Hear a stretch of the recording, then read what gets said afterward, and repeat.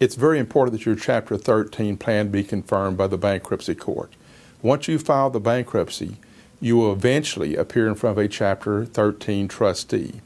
Hopefully the Chapter 13 trustee will then recommend confirmation of your Chapter 13 plan to the bankruptcy judge. You sometimes appear in front of the judge, sometimes you will not, but hopefully then the judge will confirm the Chapter 13 plan be approved, and you start making your regular monthly payments to the Chapter 13 trustee, usually anywhere from 36 to 60 months.